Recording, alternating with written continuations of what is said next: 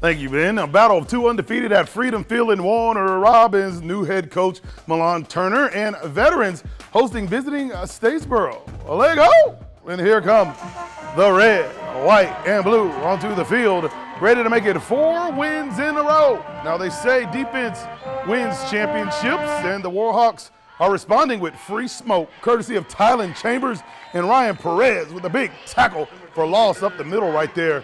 Looking mighty fine on the other side of the ball. A heavy dose of veterans running back Cyrus Zuel punishing the Blue Devils between the tackles. Senior had up at least a hundo on the night, toting the rock.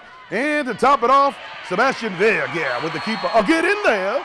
Yeah, it's a touchdown. 7-0 VHS.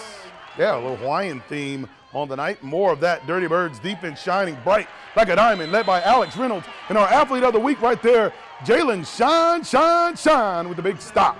Late second quarter, Vets opts for the fake punt, but Statesboro responds, we good, love, enjoy. And they take over on downs. They are not fooled with the banana in the tailpipe. They get the short field right there to the other team. But the veterans is a brick wall. Alex Reynolds with the rip rocker nominee to force the incompletion. Oh yeah, it's 1st and goal the other way, but check this out.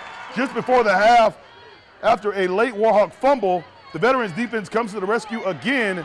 Javen Singletary, yeah, he gets the interception right there. That is caught, that is an INT, and gets the Warhawks out of the jam. Zaxby's FFN scoreboard. Veterans goes blackjack over the Borough, 21-0. The Warhawks are undefeated